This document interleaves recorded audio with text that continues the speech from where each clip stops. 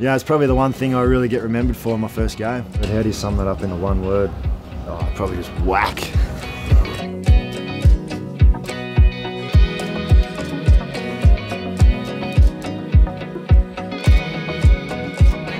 Big night too for young Lenny Hayes, making his debut in front of his home crowd. So well done.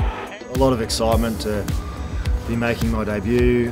Obviously played a few games in the reserves early, but then got the call up for round 5. Yeah, so I was wrapped, and to make it even a little bit more special, it was in Sydney too. So North Melbourne played a few home games at the SCG back in those days. So when I was thinking about it, I don't know whether the club did it so they wouldn't have to fly my parents down interstate, and my family and friends, but yeah, it worked out well to be up in Sydney where all my family were and playing against the Roos. It wasn't a great start. I kicked it on my left and it went out on the full, and Dennis Campbell, our trainer, actually marked it, so it wasn't a great start.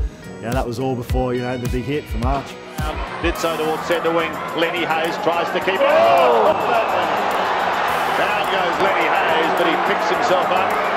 He's a tough cookie, this youngster. Yeah, probably got what I deserve, really. Like just tiptoeing along the boundary line, thinking I'm still playing in the under-18s, and then just whack. Archer just got me like right up the front, but it just knocked the daylights out of me, and just winded me, and then stood over me. It was a real sort of flex move by him, and yeah, I just remember thinking I've just got to get up here. And yeah, Max Hudson, my teammate, didn't really help me out. He probably could have blocked him, but thanks, Maxie.